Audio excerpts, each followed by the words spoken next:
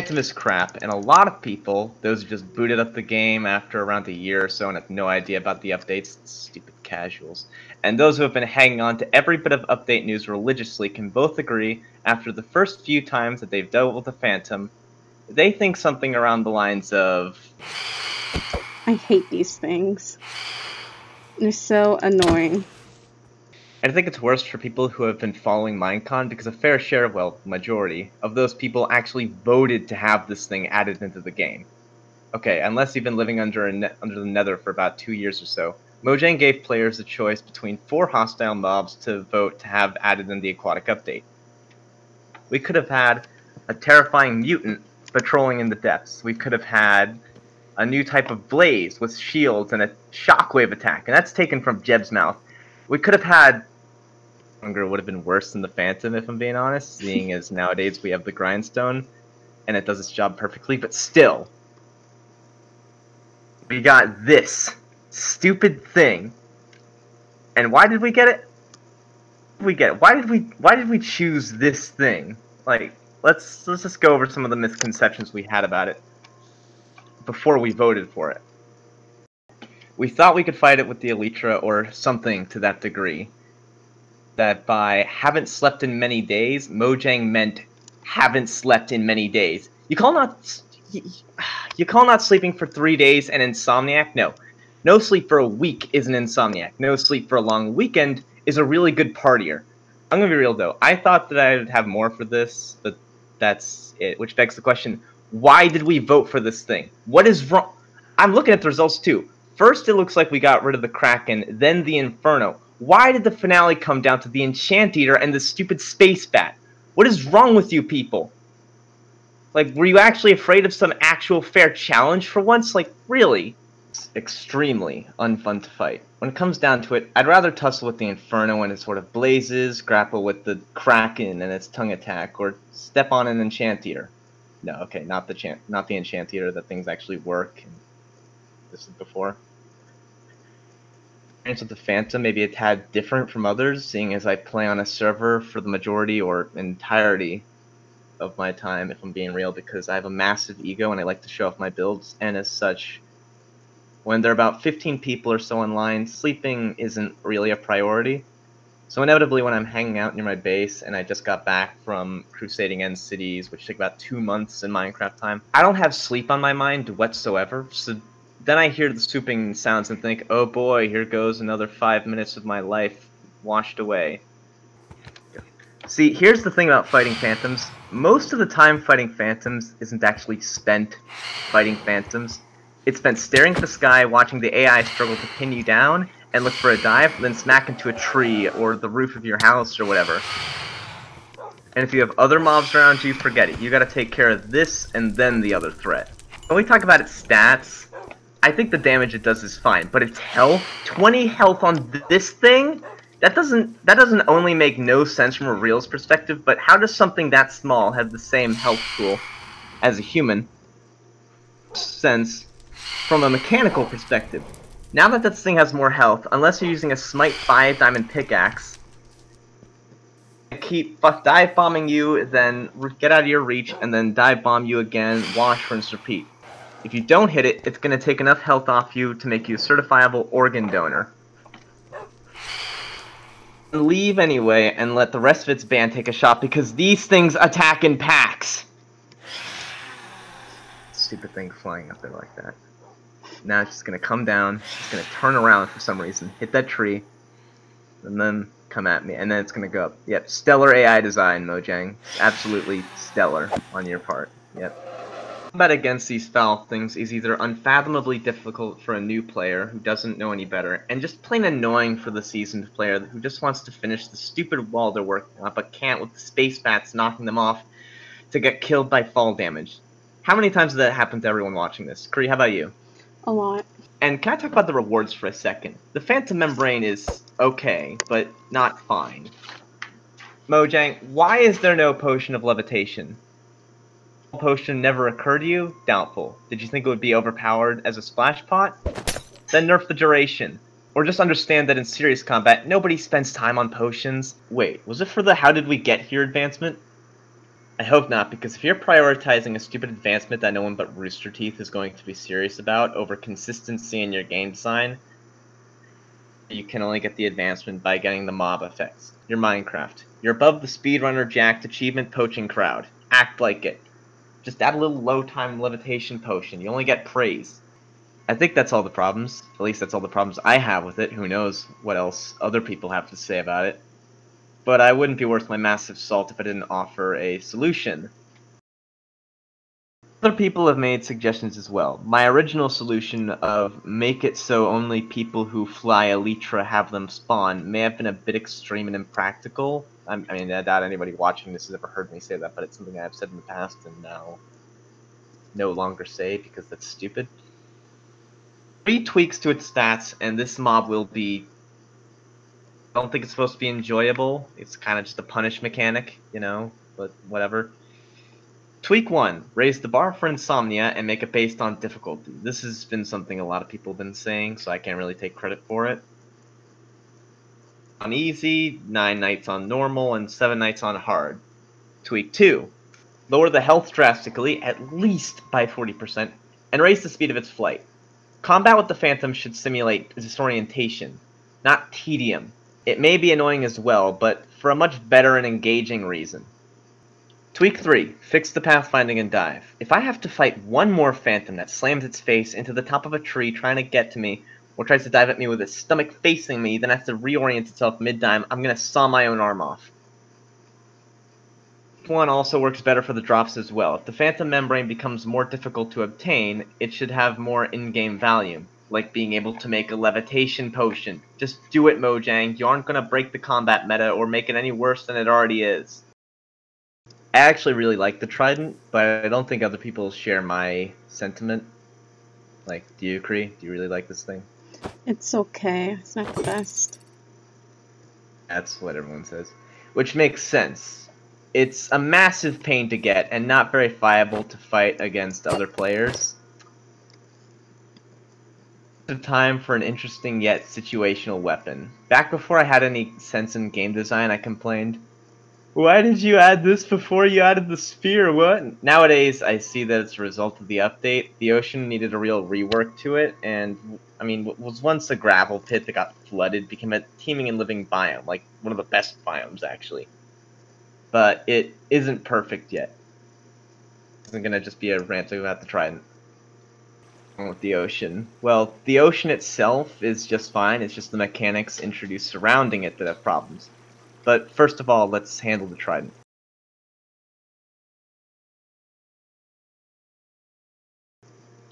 This thing is stupid hard to obtain. It's challenging enough finding an ocean rune with a Trident wielding drowned. Kill it, and even then, it's random chance whether or not you even get it. Even with looting. To split the Trident up into 3 pieces and hide it around inside the ocean monument. First of all, no, that's dumb. The monument should stay its own thing, leave it alone. Minecraft doesn't do weapons parts in crafting. You don't make a sword by putting together a hilt and blade, and you shouldn't. That raw simplicity in crafting is fundamental. I want to just quickly praise them for the crossbow recipe. Good stuff, I'm impressed.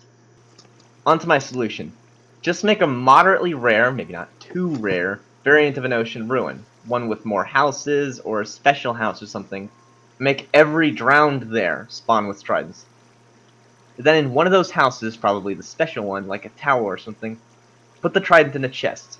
It's a challenge, but it's a challenge that consistently pays off. Like, the actual fighting the drowns and stuff isn't extremely difficult because, let's face it, fighting in this game isn't extremely difficult. But finding them is just tedium. And even for this game, that tedium is way too much. For issue that could have an amazing fix. Hold on to your seats because this one's good. Those of you confused about why this video is called the Phantom Rant and why I'm currently talking about Nautilus shells, this is slowly devolving into a thing where I talk about most of Mojang's recent mistakes and such, so just deal with it, okay? It's not my problem, it's your problem. So, Nautilus shells. It's the same problem as the tridents. Getting these things just sucks. It's not difficult, it's just stupid. It's just boring. Fishing and sometimes killing drowned, that's how you get these things. Just obvious that Mojang is aware of this problem at the least, so they made it so that the Wandering Trader also has it in its stock, but I think that was actually just to make it a renewable resource, so, you know what, whatever. Give them points for that. I guess Mojang was only concerned with adding more content, but they didn't think about the content in gameplay terms. Like, the Wandering Trader, that's nice and all, but it's a villager, and one that doesn't stick around that much. I mean, come on, we're supposed to rely on that. So here's my thought process. The Nautilus shell is the shell of an ancient water-dwelling cephalopod, the ancestor of squids and cuttlefish. This is real-life stuff, too, not some canon I'm reading off the bookshelves of the enchanting room or something. Seeing as it lived so long, why not implement it as a fossil ore? Such an ore could be found under oceans and much less commonly in deserts. They wouldn't be in veins like iron or coal, just single blocks like emerald. Fossil ores or fossil deposit, or whatever you want to call it. I was thinking the Nautilus shells might be a bit too stocked up on being a result of it being mined out, literally just being found all the time. The ore should obviously be rare, but seeing as Nautilus shells are technically bone, how about making one shell worth one bone meal? It obviously isn't as good as bones are, if that's your purpose, but at least it's an option. The thing about most variables in Minecraft, they aren't necessary, but I'd rather have it than not have it, especially if it makes sense. All its gameplay around the concept of player usefulness, we wouldn't have pandas, foxes, flower pots, or the trident. If only there was a concept for an underwater hostile mob just lying around somewhere, you know what I mean? Right. Now I could just say add the Kraken to the ocean and leave it at that, but I'm not completely stupid. So I want to go over this mob so that the same mistakes aren't made like they made with the Phantom. Like I said, the Phantom is not a bad mob. Did I say that? I don't remember if I said that or not. The bad way to handle this mob would be to just let it spawn just anywhere in the ocean and make it as fast as the squid and have it do low damage. Make it a hindrance mob. Almost as bad as a punishment mob, just boring. Gets in the way, you know, that kind of stuff. Chasing down boats that are minding their own business, punishing players for traveling over the ocean in general. To add this mob, we have to be specific what role it would play. In deep areas like caverns or caves, low enough so that the shallows and the ocean surface are somewhat safe. And for those of you who are going to be smart faces and mention the drowned, when's the last time you had any real trouble from a drowned that didn't have a trident? Like, honestly. Imagine how terrifying this thing would be approaching a player. Its massive quad jaws spread, not making any sound until it's about to strike, ready to messily devour whoever wasn't paying attention. More about, make underwater exploration be more about keeping on your toes and such, not just monotonously mining for whatnot. You know, like it's supposed to. Make it like a creeper, silent until it counts. Maybe a small growl as it gets halfway to tongue lashing range. Let's make its health pool high, but its spawn rate low. Makes it that this mob must be a more special fight, kinda like a mini boss or something. Not quite as much as a mini boss as the Guardians, Elder Guardians, more, you know, more just an encounter with something vaguely terrifying. High damage in 2 sets. Like, let me explain that. Player, and on its own deal about 3 to 4 to 5 damage depending on the difficulty. When it drags you in stun lock, which would suck, but you know what, that's what you get for not paying attention. 14 to 16 to 18 damage depending on difficulty. This means that keeping your distance will become imperative. This also makes being prepared for fossil mining expedition more important. And above can kill you in 1 bite. If only there was a ranged weapon that functioned underwater, something that people called useless before, something also found in the ocean. There isn't any reason not to add this mob for these purposes, just give the ocean the full set. I don't understand how anyone managed to get the choice down to this and the Phantom in the final vote. Humankind had spontaneously tripped and driven a railroad spike into their frontal lobe. At the moment, the Phantom is a terrible mob. The Enchant Eater, on the other hand, would have been useless. It reeks of punish mechanics, with the whole bear trap mouth thing going on. Wait, was that real? I can't remember the thing where it falls into the ground from its mouth open was that actually a real thing. me or somebody else making stuff up, now that I think about it. If it had been implemented in 1.13, it would have ended up as the less consistent and less reliable version of the grindstone. Nowadays, if it were to be added, it would just be that. Trying to use it because we have the grindstone. Would you rather go on a 5 to 10 minute errand to assemble a workstation to accomplish the thing you want to do indefinitely, or find one screwed up crocodile crab and coax it to eating your magic sword and get the EXP? That's how that works. I don't know if that's how they designed it. Design is somewhat boring compared to the other three. Like, where would you even put this stunted thing? Camouflage at the end stone, or at a magic dimension and have it be a magic eating creature. Other than that, it's pointless. I've already covered all the important stuff. From this point on, it's not unimportant. Still good to listen in though, and there's then all my other issues above, because it's not really issues at this point, it's just stuff I'd like added in. The next update's probably going to be the Nether update. Cave, maybe that, okay.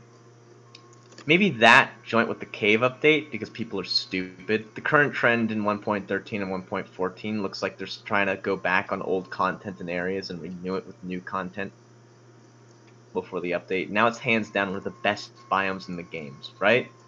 Coral reefs and the kelp and stuff, it's great.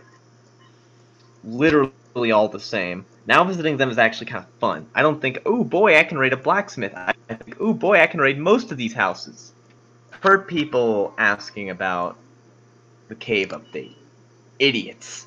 Yeah, it would be nice if some caves got some new stuff, but that isn't really high on my list of things that ought to be fixed. It doesn't need new content. It doesn't need fixing. Lots of issues and content needs to be filled there.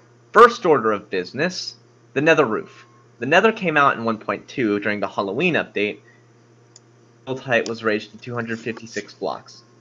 So when the building height was put up, the nether was just left in its stunted form. Slightly more than half of the available space, so first order of business would be to make the nether 256 blocks tall. Imagine the new caverns, the massive caves you could explore with the hellish environment. It'd be great. New biomes in the nether is in a bit more desperate need. I don't quite know what. I doubt I'll ever get much of a say, so here are some ideas. Soul Sand Dunes, Mushroom Jungles. Okay, gas hives are a bit more of a dungeon than a biome, and one I don't get credit for. Third order of business. This is a smaller one. Nether fortresses could use just a moderate remodeling, or have more rooms, more fort elements. Stay plain and monolithic looking though. It adds to the eeriness of it. The inhabitants are perfect. Blazes and wither skeletons are perfect. Don't change a thing. I think that the nether could actually use a few more blocks in general, are not the current netherrack, because right now the netherrack looks like the inside of somebody's esophagus got stung by bees. It's just disgusting. You gotta make it less lumpy, guys. It's bad. Spitball some new content ideas that would benefit another update. The Inferno mob, for one thing. You know, that thing in there. Other mobs are really hard to mess up. I don't think that Mojang needs my help on this. Increased damage defense, shockwave attack, always travels with a band of blazes around it. It says it all in the description. I have much better feeling about this, letting Mojang go wild with this than I do with the Phantom and the Kraken. A new weapon would be nice. Nether-themed items are a tricky thing to think about, but what I like the idea of is a battle axe. It doesn't even have to be a nether battle axe. It can just be like normal tools and swords. Wood, stone, iron, butter, and diamond. The idea behind the battle axe would be that it's to the sword, what the crossbow is to the bow. Higher damage, lower swing speed, with a crushing move similar to that of the normal axe. Hit that goes through defenses. The problem with normal axes is that they aren't meant for combat, so the durability drops faster than players. Damage per second isn't all that great. The DPS for a battle axe would be the same as the sword. Better at fighting groups with its sweeping attack and faster hit speed, but the axe would be better at one-on-one fight for crushing opponents' timed hits. Also, as a side gimmick, it would mine wood just fine. Take more durability for doing so, like the opposite of a normal axe.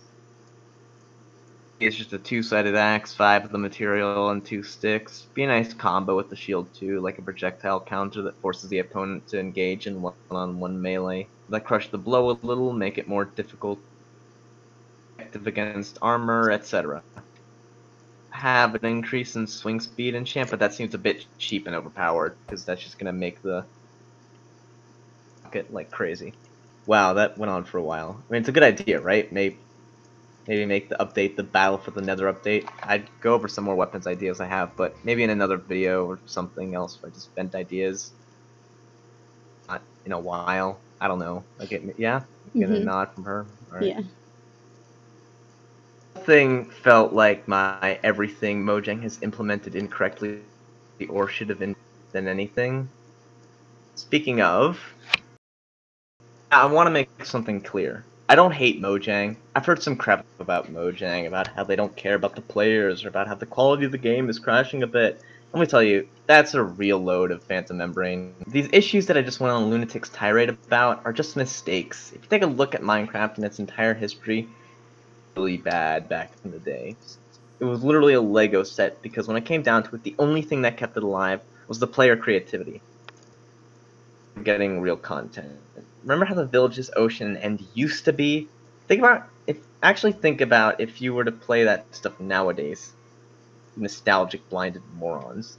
Mojang is very much on top of going back on what they have and revamping it to an acceptable content level. The other sign was 1.14. The update may have felt like a slight crash and burn, but they knew exactly what was going on and they got right on to fixing it. Stuff happens, kids. They patched up what made the Village and Village update unplayable and made it problematic. If they were EA, they'd take your $26.95, charge Village and Pillage at $10 DLC and tell you to jump into an unloaded chunk and die. And they'd even be more poorly optimized. That doesn't mean Mojang's mistakes shouldn't be fixed. That's what I'm talking about here. But that's what we, the player base, have to get through their skulls. Like, the whole only one mob will be chosen vote thing was a terrible choice. Won't say you went against what you said if you just add the Mojang. You only get positivity from that. I mean, I guess they've learned something from that too, with the newer vote, with the biomes and such, and how they're not update those other biomes that didn't get voted instantly, but that doesn't fix what they've already done, you know? It fixes what they're going to do, but they should still add those other things in. Keep it up, Mojang. You aren't perfect, but you are close to the best. Never forget that.